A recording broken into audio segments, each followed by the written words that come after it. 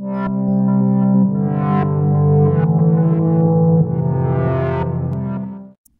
right, good morning. Welcome to your EV3 Compiler demo lesson.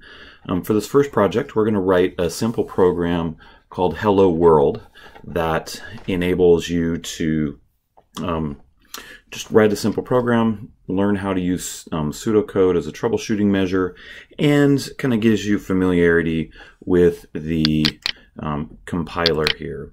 So hang on here as I adjust things. I'm going to minimize this.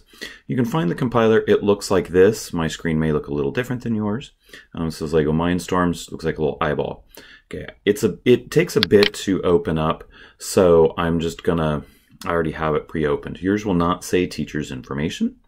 Okay, so you've got a little navigation bar here, menu bar across the top, and some tabs here.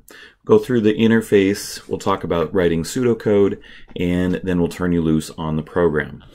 Okay, so you're going to start by going to File, New Project, and Program, and Open. And while it does that, I'll just explain. So with the EV3 compiler, basically what a compiler is it takes one language, a language that you can write code in, and it compiles it or shrinks it down to a language called firmware, or a simpler language that the robot can understand. So the parts here, you have a project. So you could think of these as this is your this is an app. These are the individual programs or little games within that app. Again, you have your menu bar. Down here you have the blocks. Green designate actions. So this is something that is doing. You could think of these as verbs or not adjectives, but verbs or adverbs, where the robot's turning a motor, displaying something on the screen, making a sound, or lighting up the little lights on the outside, on the face of the robot.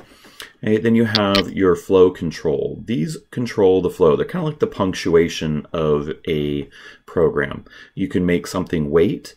You can repeat or loop something. You can make a switch, do this or that. And then you have a loop interrupt. We're not going to get into that. We're going to stick mainly with these three. Yellow are, these are misnomers. These are sensor blocks, but they're mainly for either resetting or getting a reading from the sensor, like pull up what is the sensor showing, what is its state. They don't make the sensor do anything, or they don't make the robot react to the sensor. So when we get into sensing, most notably like rotation or for a drag race challenge, you're going to want to use the flow control blocks, and I'll show you how to do that here a little bit later on. So these are sensor type blocks. They just cause a reading or allow you to reset the sensor back. The data operations, these are interesting blocks we hopefully will get into. You have variables, constants, just like in mathematics. You could think of that as X, Y, B as your letter blocks. You can set those to specific things. You can set a constant. And then you have some logical operations, mathematical, some other things, randomizing.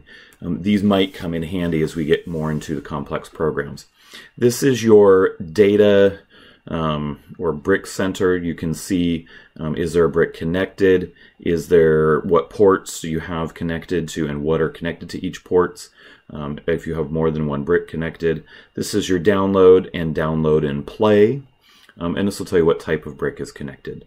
I'm going to go ahead and unplug my mouse and very quickly plug in, unless my EV3 battery is dead. I'm going to go ahead and plug in my EV3 here so you can see what that looks like. Okay, as we're waiting for that to start up, a couple other things. So this is your content editor. This is where you can do your pseudocode. I'm going to start having you do pseudocode in here rather than in Google Docs. It just makes it so you turn in the program. You're only turning in one file. Program and pseudocode all in one nice, neat little package. So you're not having to kind going to flip back and forth between the two. You can hide this using this button and then come back and go there. So you can do text, you can put in an image, you can do video, you can add some sound, and if you want to do a webcam thing, if you're on one of the laptops that I have, then that has a webcam, you can record that. Or if you're at home, this program is free, available for download, open source. If you go to Lego Education and look for the EV3 Compiler, then you can download it for free from Lego Education. I'll put a link in the About tab on Google Classroom. All right, so here you can see, here's where you can name your brick. You can just click in there and name it. You can see what firmware is there. If it's not the most current, you'll usually get a little message when you plug in your robot to the compiler. You can do some wireless setup, which we don't use. This will allow you to open up the memory on the brick, and this is where you can go to delete programs. Okay, I'll close that out. Here's the port view, so you can see what things are plugged into the letter ports and what things are plugged into the number ports. Very quickly, something to note down. I'd put this in your notes. Hint, hint, wink, wink, nudge, nudge. Motors go in letters, sensors go in numbers. And it doesn't matter what motor goes in what letter, and it doesn't matter what sensor goes in what number.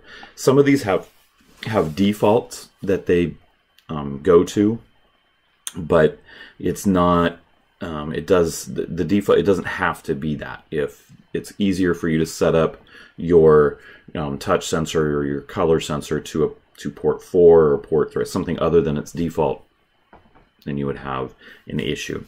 You wouldn't have an issue, excuse me. All right, so up here you have your tools and file. These are, this is where you can go to save. Coincidentally, if you hit file and project save as, that's how you can change the name of the project up here. And I would kind of get in the habit of not leaving it as project. It makes it easier to find it on the robot. And so I'm going to call this first program JG. Okay, each partner is going to be writing their version of this program so that you get experience, and I can see evidence that you can write code. So, and then I'm going to go ahead and save. And we're going to start here, first program. All right.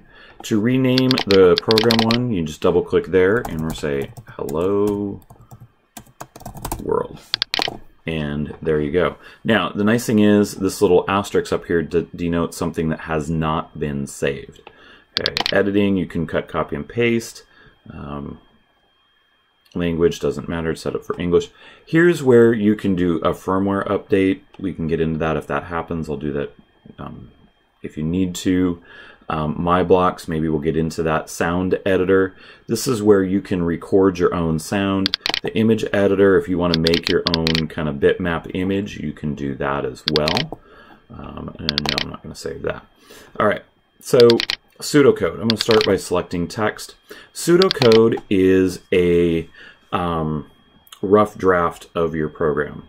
So the first program we're going to write, and I kind of try to follow the writing process. So I start with a pre-write. What I want to be able to see or hear the robot do. In previous lessons, I've called this step-by-step, or in previous classes, I've called this step-by-step. I'm trying to get a little bit more efficient. So I want to be able to see the robot sleeping with closed eyes, making snoring sound, and then wake up when button is pushed, giggling, giggling and opening eyes, then say hello world. Okay, there's my pre-write. I've organized my thoughts, said this is what I want to be able to see here, and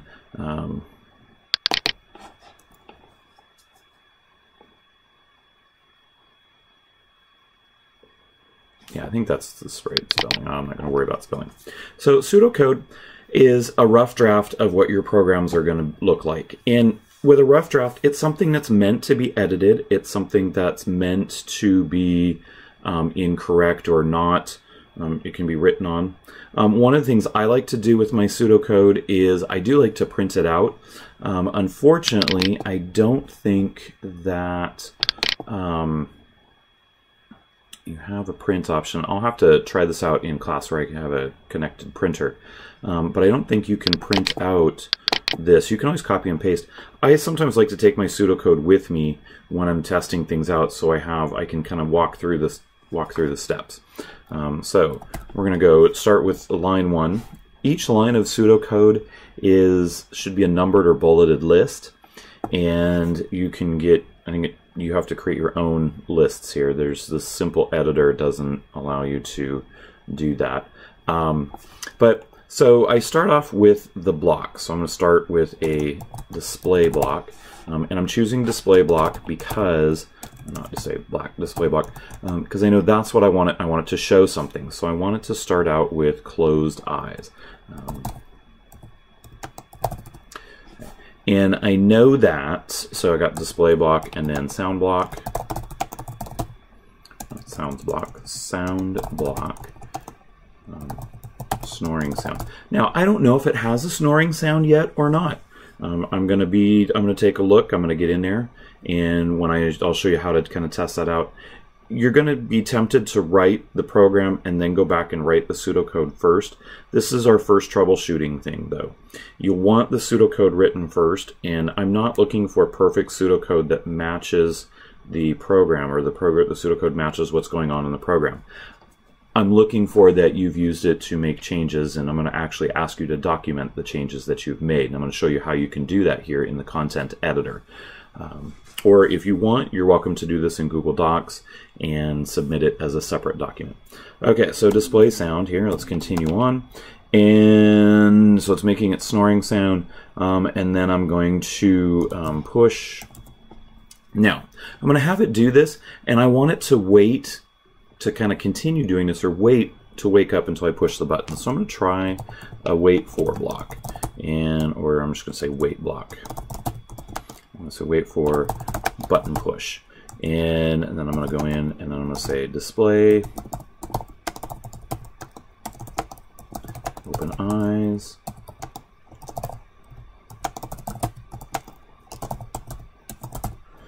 giggle, and then, whoops, my numbering got all messed up here. 5, 6 is period. Sound block, giggle, and then open eyes, giggle, and then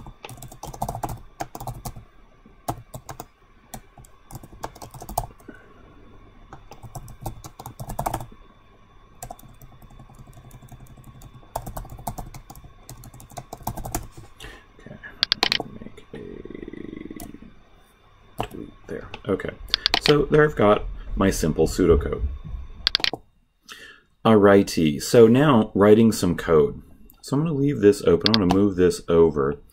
To write the code, you'll just simply come back into the kind of area here, and now you're going to start grabbing the blocks. I don't mind if you go ahead and start going ahead and grabbing some blocks and seeing what they do to get an idea of what it is you want to be, what they're looking for, what you're looking for.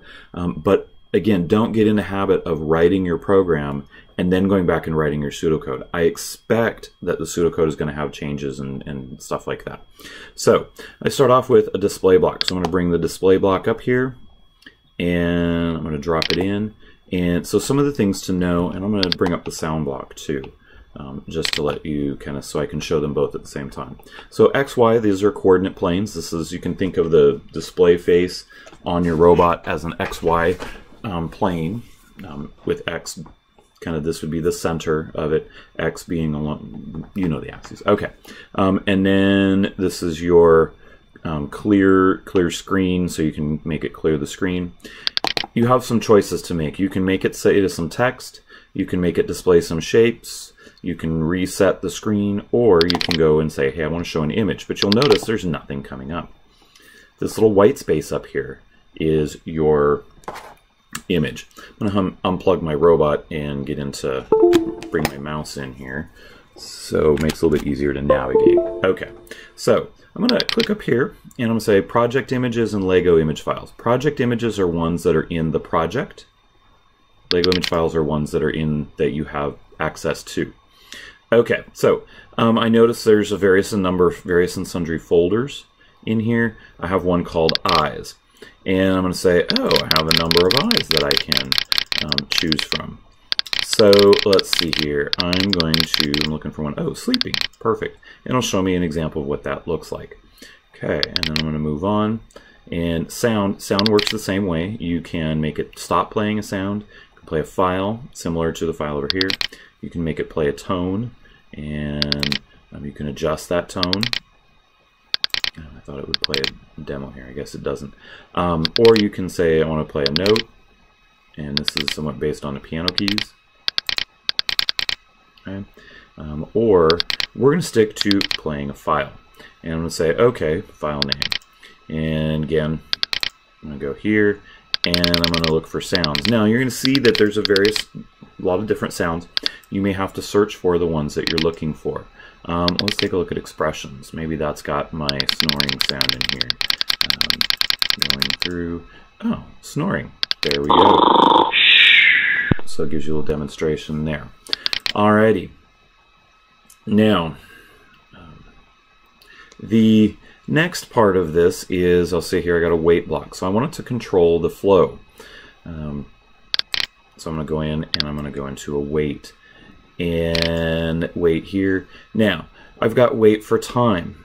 However, I'm saying I want it to push a button. So you can come here. This is time. So I can change the time here. I can just click and change. I can adjust volume level here. But if I click in this little box here, it shows me all the things I can make the robot change for. Now, you may think touch sensor, that's what I want. Touch sensor is actually a sensor you can add on to the robot. We're going to get into that a little bit later on. If you'd like to set up the robot to do that, maybe some extra credit points in there for you. But we're looking at the brick buttons. And we're going to come over here to compare, or we can do change. I'm just going to go in and change and then see, oh, okay, so change isn't going to do what I want it to do. So I want to come into brick buttons and I want to compare brick buttons. Okay, that gives me, so here I have set what button I want. So I can say, I can designate which button is going to be pushed. And default is the center button. I'm going to let you choose which button you want. I'm going to stick with number 2. And then you can set the state. So I want it to either, you have 3. Released, meaning it's sitting up. Pressed, meaning it's pushed down. Bumped, meaning it's pushed and released very quickly. You choose the setting. And that will allow you to kind of make it so that it waits for this to continue before it continues on with the program. Okay, here, this one right here, you can play it only once. So I can set it to play once. Now you can make it play multiple times, or you can make it play repeatedly. I'm going to let you kind of figure it out because you want it to kind of be snoring until it pushes that button. Hint, hint, wink, wink. Okay. Also, with sound, what I do want to show you is you have the ability under the tools to go to the sound editor. This allows you to record your own sounds and kind of attach them, put them in here. I have some microphones available. I'd like to test this out with a couple people in class to see if we can get it working. And if not, I'm going to start troubleshooting it because I think this would be kind of cool and kind of fun to do. But basically you just hit record the sounds you want, save it, you can edit it. So if I just go record, hello ladies and gentlemen. And so there's my sound. I can clip it, or kind of clip it there, and then click save, and I'll just say,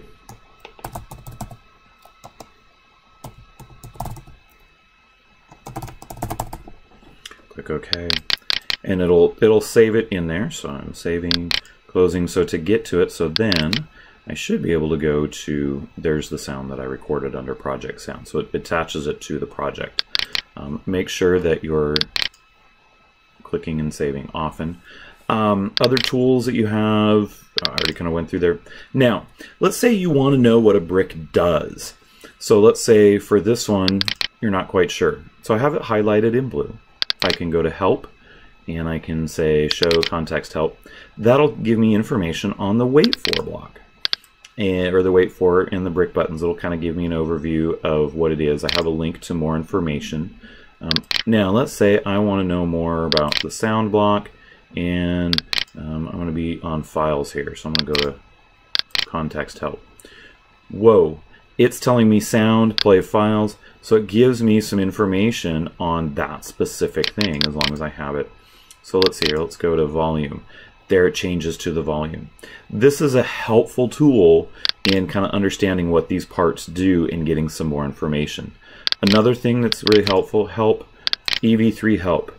This will take you out on the web, and then you can go and get some specific files. You can get more information on programming blocks, in particular, data logging. We're not going to technically get into that. Tools, you can get help with the tools. I apologize for the size. So that's another helpful troubleshooting tool. All right, so there are going to be some problems with this pseudocode that I'm going to want you to notice. So let's say I get into the next one and I notice that snoring, let's say, I'm just going to simulate this snoring sound. I'm just going to put in Z's. Or, actually, I know what I'll do. So I said closed eyes, but really I found sleeping eyes. So what I'm going to do is I'm going to go here, I'm going to change the color to red, and I'm going to say, so there I've documented a change that I made. So that way I know that I should have it as I made the change to sleeping eyes. Okay. I could say wait for button push and say, oh, well, you know what? I want this to be, I made a change and I said center button, and so I said center button. So there I'm denoting the changes that I made. And it's good to do that. It helps me see what you're doing, kind of gives me an idea of what your thinking is. Also, it prevents you from trying the same thing again and again. Let's say closed eyes. Let's say they didn't have sleeping eyes, or you made a guess, and all that. So it gives you a chance to document what changes you are. I'm going to have you finish out this program to the specs that are listed on the assignment in there. This has just been a quick tutorial for the EV3 compiler. We're going to get a little bit more into detail here about this in future lessons when we make the robot go. I'm going to end it by saving. If you have any questions, email jgarrett@vischools.com.